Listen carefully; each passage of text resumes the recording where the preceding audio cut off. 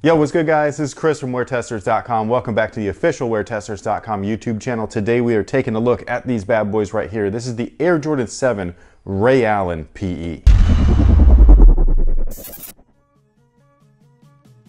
Now for longtime Ray Allen fans and Jordan Brand fans, you're probably looking at these being like, yo, those don't look right. Those don't look like the PEs that Ray Allen actually wore when he was playing with the Milwaukee Bucks. And you'd be right. This is actually an amalgam of those two models. So there was an original black base version, which was actually a leather build. And then there was a white base version, also with a leather build. But what they did was combine the two colorways, and that's what we have right here. Are they ever going to release those two PEs separately? Fingers crossed, because those white ones can fire. But these guys right here do take inspiration from both of those colorways. So what you're gonna see is on the outsole right there, typical Air Jordan 7 outsole, but they have the green translucent pods right there, and that is taken directly from the white base PE. Obviously, the rest of the shoe really plays heavily on the black base version, including the little peaks right there, the color blocking, all that stuff. The main thing though is that these are not leather whatsoever, which is kind of a weird twist, I guess, because I would have assumed that if you were combining a leather sneaker with another leather sneaker, that you would still come up with a leather sneaker. Instead, we have that Durabuck material that is typically featured on previous versions of the Air Jordan 7. And these guys actually happen to be a nicer version as well. I would actually say that this is slightly nicer, just barely, than the Air Jordan 4 black and red, black cement, bread, whatever it is that you want to call them. It just has this kind of like rubbery feeling almost. And when I compare it to the remastered version of the Air Jordan 7, it basically has that similar feel to it. The weird thing though is that when people ask me, like I have friends that already know that I grabbed these and they were like, hey, what's the material quality like? And they always ask me about this one shoe, and it's about the Raptor colorway, because it's one of the best colorways, I think. And the last version of that colorway that released had some of the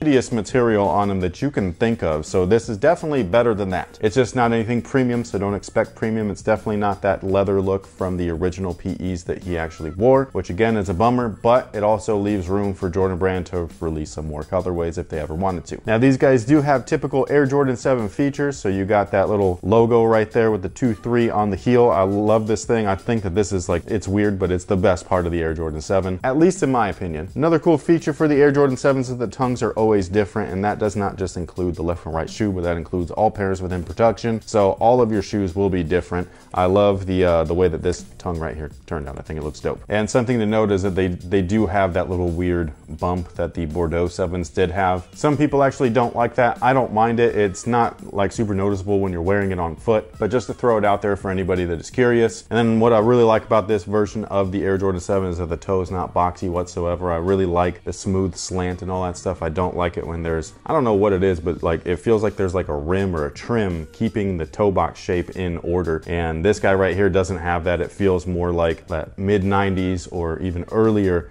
style of shoe or retro. Now, as far as tech specs on the Air Jordan 7 are concerned, we have a interesting traction pattern, but it does work really well. I love playing in the Air Jordan 7. It's one of the better early models in my opinion. The midsole has always been polyurethane. I don't know what these retros are. It's always been kind of curious to me, like, is it polyurethane or is it some sort of really firm Phylon? I'm not really sure. They did switch up the air unit placement though, where the originals had an embedded full-length air unit within a polyurethane midsole. These new versions, like pretty much all the retros, they just kind of top-loaded it instead of embedded it within the midsole. So in my opinion, the Air Jordan 7 is one of the more comfy models from the previous like early 90s retros. They do fit true to size, by the way, so for anybody wondering, I went true to size. They fit me perfectly. I grabbed these over at Phenom right here in the Sacramento area, so if you are local to the Sacramento area, make sure to head over there. They're going to be releasing Saturday, June 1st. First come, first serve. Retail is $190. They also do phone orders, so I will leave all that information down below in the description box just in case anybody is interested. One additional thing to note is that you can't tell that this is a Ray Allen PE until you actually look inside the insole. It's got his Ray logo that you would see pretty much boldly on like the Air Jordan 13 Ray Allens, which are fire. And I am curious to know whether or not these are going to sell out like previous Ray PEs have, or are they going to sit like current retros do? It's one of those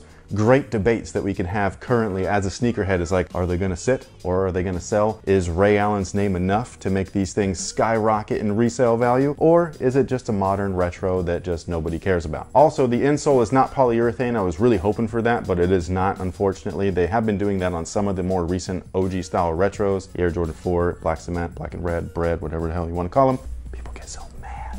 Like they get so mad. It doesn't, I don't know. Alrighty then. As well as the previous Air Jordan 11 Concords and the Air Jordan 11 Pure Platinums or something like that. Platinum tints. I don't remember. They were ugly though. They actually weren't ugly. They were just a weird material in that color. Also, some people might care. I've been doing a lot of alsos. This is like it's like one of the movies that never ends. New drinking game. For also, also. Water. But no, one last thing I swear is the aglets right here are actually metal, which is dope because we haven't seen that, at least not in a while. These are plastic, so these guys right here are metal. It gives a slight premium touch to the shoe, even though the shoe is not premium itself. And that pretty much takes care of it for these guys. Let me know what you guys think about these down below in the comment section. Are you going after a pair? I'm very curious to see how these are gonna sell because again, it is a Ray Allen PE. All Ray Allen PEs of the past, you can go look them up. They're hella expensive now. Even the team shoes, like the Jumpman Pro, did you know? I did not know. Okay, so there was a black, like my black and reds, like that OG color blocking, but it was black and green when he was on the Celtics, and it's a Ray Allen PE, and they only released, granted they were limited numbers, these might be a mass release, I don't really know. Actually, it feels like they are, so you might be fine. But that shoe is just, you know, Air Jordan 8, his Air Jordan 8 PEs are fire too. The white ones are so clean. But anyways, that pretty much takes care of it. I'm sorry for dragging on. Thank you so much for watching. Let us know what you think about these down below in the comment section. And until next time, guys, have a good one. Can we take a moment to notice the background? Give a little shine to it. What the f are you doing with your arm? I was pointing at it. You look like Ellen, or what's that girl's name? Not Ellen, Elaine. That's the dance moves. What was that? You want me to kick my foot out? No, hell no. Like, what was that? It just came naturally? Did y'all see that? She's my spirit The animal. thing back there. We're dancing. Man. But yeah, we worked really hard on this, so. Oh, we talking for real about the background? For real about the background. I worked really hard on it.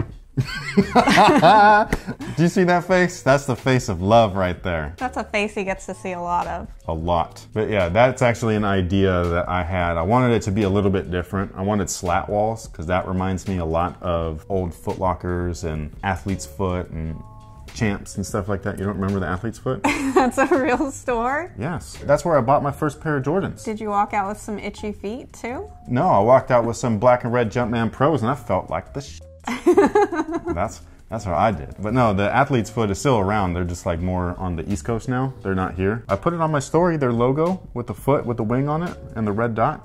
You didn't see it? No. Man, she don't even pay attention to me on Instagram. That sounds like a Goodyear logo. It looks like that. Yeah, the Athlete's Foot is a real store. So that's what I wanted to do, the slat wall. So a slat wall is long with little spaces in between where you would hook a shelf inside of it. This is a pegboard, so it's more like a shop or like a Toys R Us, you know what I mean? Like KB Toys where you'd hang toys.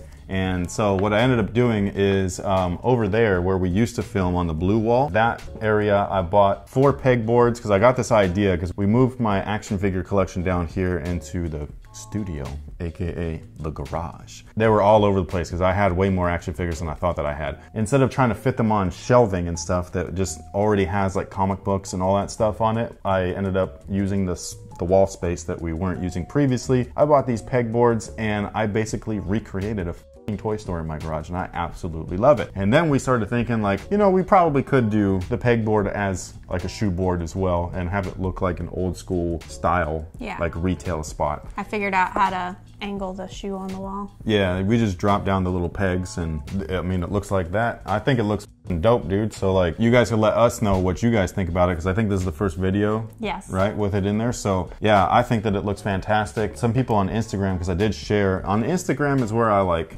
will be a little more personal. So like I'll post things like I got the Lord Zed figure from the new Hasbro Lightning collection of Power Rangers. It's so cool and nerdy. He dropped everything that we were working on. It was like, I gotta go get my figure. Well, it's because GameStop calls me and they were like, hey, we got your Lord Zed figure. And I was like, I pre-ordered that? Like, I don't remember. I remember pre-ordering Goldar. So I posted a little boomerang thing, just being like, look at my cool garage, you know what I mean? And so if you ever wanted to know a little bit more about me, you don't have to follow me on Instagram because it's not private, so you can always just stalk me. Be a creeper. Yeah, if you want to be a creeper, feel free. Did we talk about these? No? Not yet? No. Do you like them? Do you like 7s? I feel like you would if you wore them. You think so? Yeah, they're bulky and narrow, or sleek all at the same time. This looks like it would annoy me. No, this is fantastic. Yes, so instead of lacing them all the way to the top, you lace them right here. Okay. And then you just let the wings out. Wings out. You let them fly? Yeah, you let them wings out. I have legs like you though. Like I have from running and stuff, I don't have twig legs, and so I feel like this would rub. That's why you let them out. Okay. And then when you step on your heel, it pushes that out automatically, so it relieves the pressure, so you're all good and stuff. It's great for cankles.